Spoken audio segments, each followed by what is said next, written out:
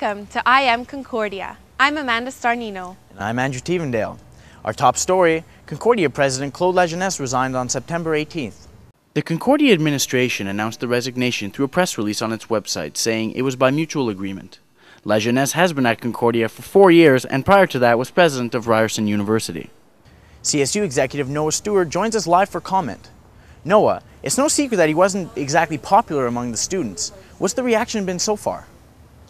I think students and the people I've talked to recently have expressed to me are very happy at the turn of events. I think people really felt that Lajeunesse was out of touch with them and was out of touch with their values. And I think that they're really hoping they'll be able to move forward for Concordia and get a new president who's more in sync with the way they feel this university is and what they want to see this university become. Well, the fact that he wanted to raise tuition fees didn't help much either.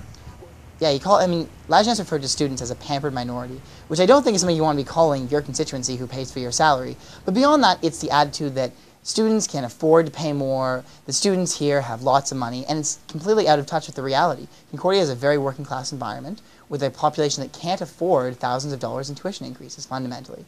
There's already lots of students that can't afford food, can't afford their books after they pay their tuition, can't afford their rent. I mean, we see it every day talking to students who have these problems, and they certainly don't think that they can afford to pay these additional fees. The Lajeunesse seems to think it's reasonable for them to pay. Well, Noah, we're almost out of time, but one last question. Will students have any input on who the next president of Concordia will be? Well, a hiring committee is going to be taking place. Sitting on it will be the Concordia Student Union President, Michelle Kanaboa, as well as the President of the Graduate Students Association. So there will be students involved in the hiring process. We'll be going to our constituency and asking them what they want to see in a president, what they think the leader of their university that they pay for and they're part of, what they think that person should embody and what they think their values should be. Well, Noah, thank you very much for your time. Well, thank you for having me. Last Friday, Concordia held its 18th annual shuffle to raise funds for student scholarships and bursaries. The event began in the Engineering, Computer Science and Visual Arts Complex on St. Catherine Street. Hundreds of Concordians, including faculty, staff, and students, geared up with a shuffle t-shirt and a bottle of water. After a quick warm-up, they headed out towards Sherbrooke Street to make their way to the Loyola campus. At the end of the afternoon, the event raised over $40,000. It's been over a year since the Dawson shooting, and students are beginning to heal, as Maria Barilaro found out in this special report on Life After Dawson.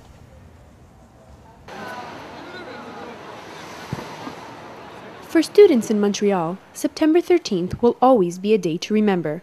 For journalists, it seems to be a day they can't forget. Just over a year ago, Dawson College students received the shock of a lifetime when a mysterious gunman opened fire on them. His name was Kim Virgil. His mission was to kill. James Santos was 17 years old. He sat in the atrium chatting with his friend Anastasia D'Souza. The man with the gun turned to D'Souza and shot her in the abdomen. He then turned to Santos and demanded Santos follow him. For 18 minutes, Santos walked around the college with a gun to his back. I was sort of like his human shield, and then after that he spoke to me a couple of times, and then he told me to take his bag, carry it with him, and with this other boy. And after that he got shot, and he got shot by the cops on the arm, and then he fell down on the floor, and then he took the gun underneath his chin and took his own life.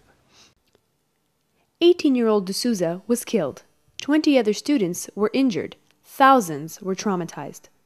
Every Montrealer knows what happened that day, but few know the day of the shooting was only the beginning of the nightmare for some. I was just bothered that the media was showing him, that they were once again idolizing him and showing information when I don't think they should have. I thought it was just sort of dumb. I think they should have just concentrated on what happened in Dawson, like sort of just mentioned it a couple of times, him, but not actually like showing pictures and going deep into him. Santos feels the media coverage of the killer only made forgetting the terror of that day even harder for him in the first few days following the shooting. Khalid Juma was the president of the Concordia Student Union at the time of the shooting. Within minutes after the shooting began, Juma and a few other CSU representatives ran down de Maisonneuve Street to Dawson College. Juma and others rushed the frantic students down de Maisonneuve Street, directing them toward Concordia's hall building for safety. Juma had thought the shooting itself was traumatizing enough, But when he got back to Concordia, he realized a whole new problem was beginning to unfold. And the biggest thing actually was the media. There was, within minutes, our whole campus was scattered with media, and there were all these traumatized students coming over who didn't want to be filmed, who didn't want to be interviewed, who didn't want anything like that. So we put up a kind of a student blockade of sorts to block out media from coming onto the terrace and left media off the premise at all times. And that in itself was a battle that we had to face, which kind of also added a really different element of pressure to the situation, because we were no longer just doing, now there were people consistently watching, filming, taking pictures, and it really intensified the environment that much more. Juma thinks the media did play a role in the lives of the young students he saw. In the days and weeks following the shooting, the media reported more and more about it. The killer's name was becoming a household name. In terms of media coverage, there was a really in-depth portion of the media dedicated to who this guy was, the life that he had lived, the way that he kind of had come to this point. And I think that by the end of it, it was kind of like beating a dead horse. All the information had been extracted very early on into the divulgence of his character. And it just became kind of sensational after a while that every media station, every radio station, every source of print media had to cover him in some which way to talk about his distorted sense of reality and all these things. I don't necessarily think that helped the Dawson community. Some students were disturbed and some even afraid to go back to the college. The students still needed to grieve before they could move on. So they grieved, and the entire city of Montreal grieved with them.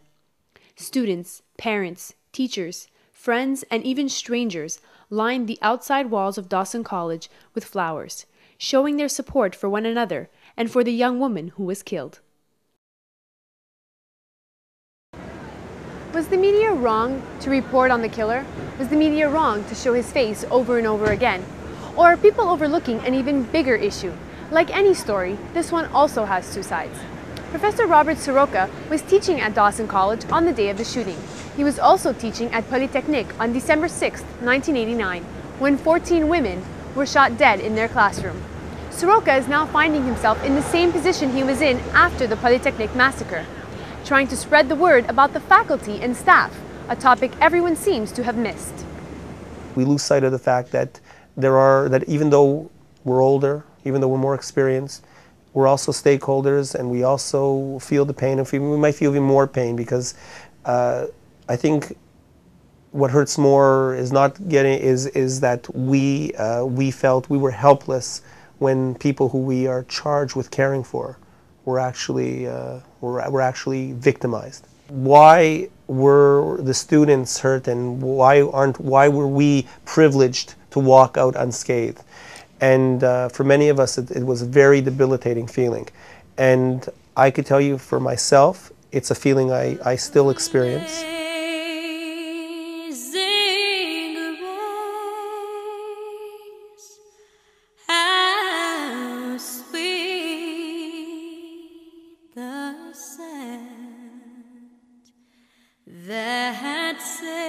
I'll remember everything, but mostly I remember sort of like my friend that passed away. Just the moment just before it all happened. For I Am Concordia, I'm Maria Barilaro. Wow, I can't believe it's already been over a year. That day is still so fresh in my memory. Likewise. We'll be back after this. Coming up, homecoming football and your sports scores. Did the Stingers win? Find out after the break. He sat me down and so began the story of a charmless man. Do you know who Claude Lajeunesse is? No. You have zero idea? No idea. Do you think you would be able to pick him out of a picture? I have 3 pictures here, and I'll show them to you. Maybe you can pick him out? Pretty sure I couldn't. I know he's an old white man. That's about it. All right, well, let's try it out anyway. Okay. So, there's one. I think that's him. This one? Yeah. Do you know who Claude Lajeunesse is? Yes. And you know his position in Concordia? Well, he's just resigned as the president. Do you know why he resigned? No, I actually All I heard is that he had problems with some board members, or do you know? I guess it would be this one. That one? No? One more guess. You know, this could be like Paul Martin's Triplets. I mean, I'm guessing. Give it a guess. I'd say we're gonna go for this one. Bingo! Yeah, is it right? Yeah, you got it. Yeah, nice. Yeah, but I mean, really, that was just a complete guess.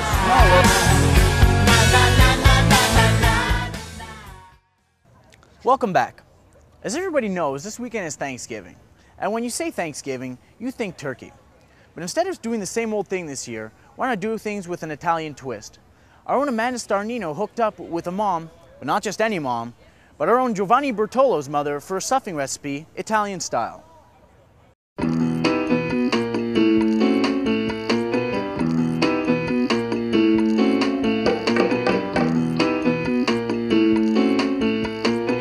As we all know, Thanksgiving is all about eating. Joining us today is Mary Abate, and she's about to show us her most renowned turkey stuffing. Thanks for joining us today, Mary. It's my pleasure. Welcome to my kitchen. Okay, so let's get started.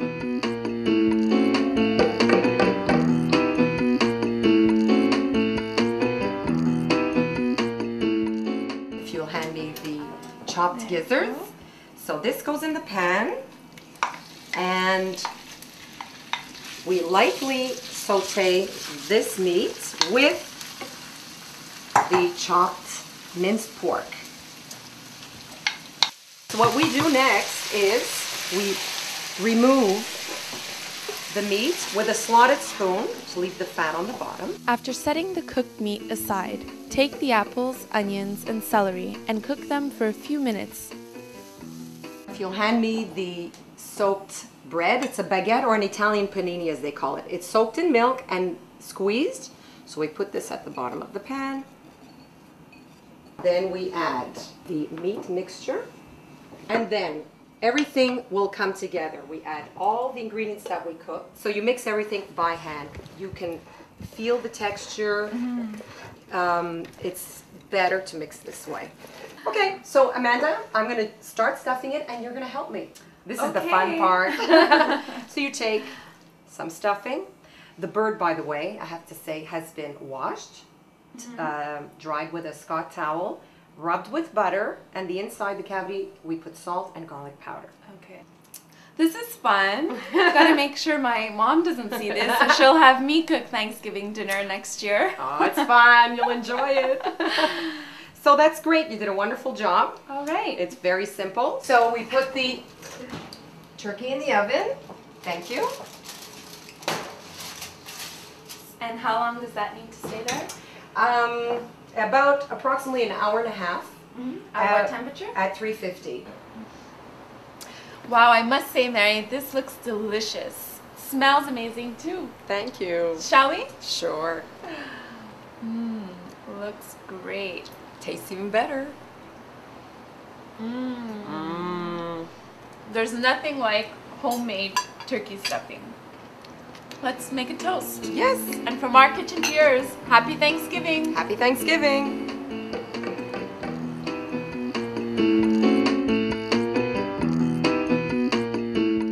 Boy, did that look delicious. It was really good. Tell Giovanni's mom I'm coming over for supper sometime soon. While it's Thanksgiving for some, thousands of other students across the world are observing the Muslim holiday of Ramadan. The Muslim Student Association at Dawson College held a Ramadan dinner last Thursday. The dinner was free of charge and gave students an opportunity to eat their meal together on campus. So we wanna serve the community, not necessarily Muslims. Like I said, everybody's invited. They can come join us to have the dinner and learn maybe more about Islam if they like, or just come for the dinner simply. The event also featured guest speakers, a prayer session, and a reading of the Quran. It is typical for Muslims to abstain from food, drink, and sexual activity during daylight hours for the month of Ramadan. The Dawson MSA is organizing another feast on October 9th. Students of every faith are invited to attend. We'll be right back with Concordia Sports after this. You're watching I Am Concordia, your student news source.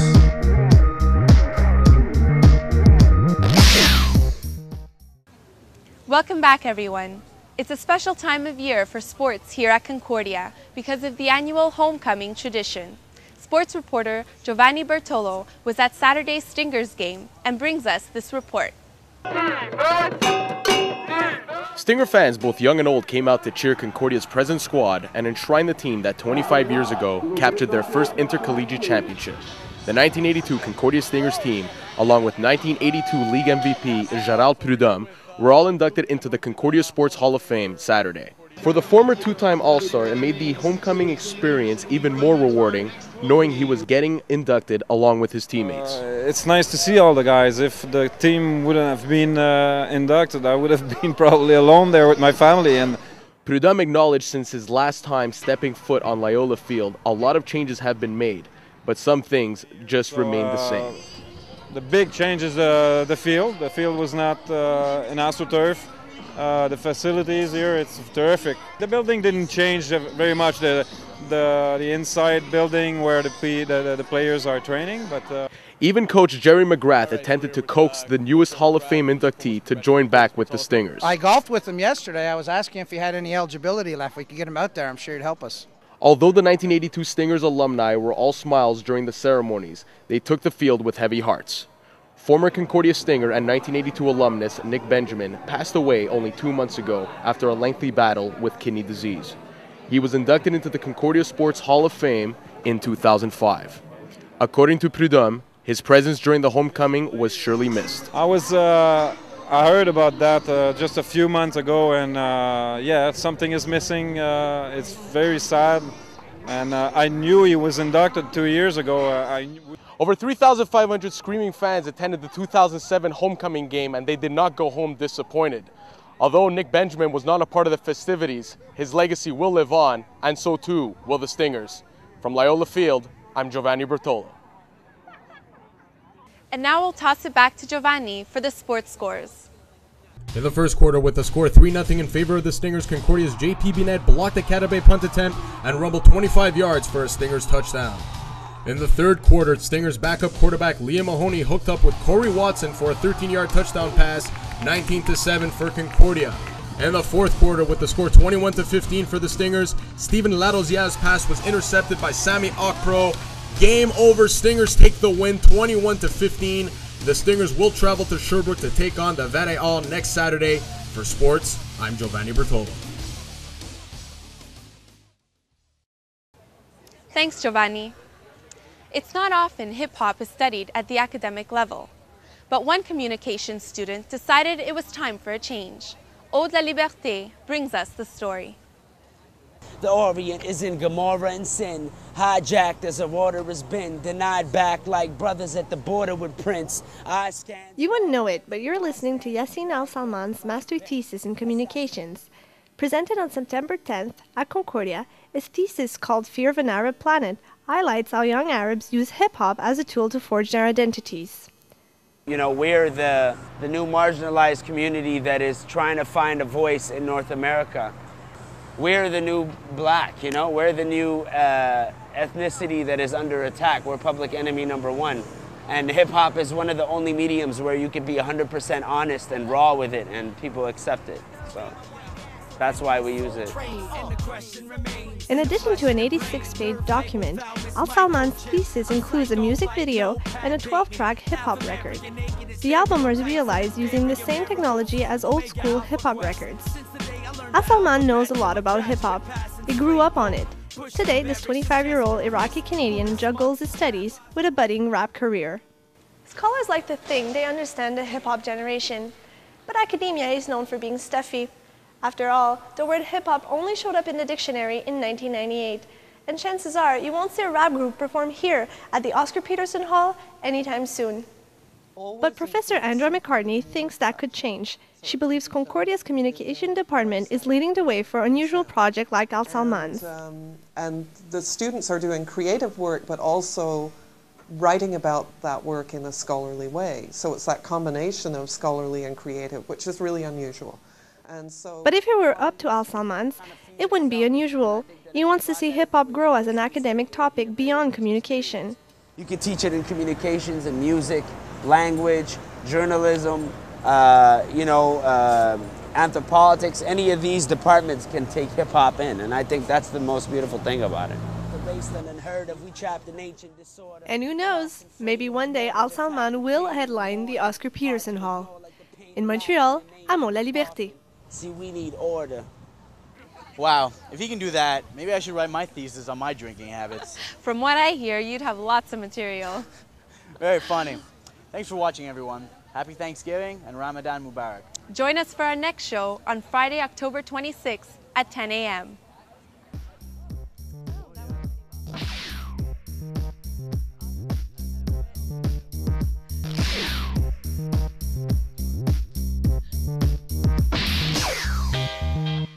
Traditional turkey and gravy dinner. Why not do it with an Italian twist? Our own Amanda Starnino. So cute. It's so hard to remember 5 fucking lines. When Amanda Starnino visited a mom, not just any mom.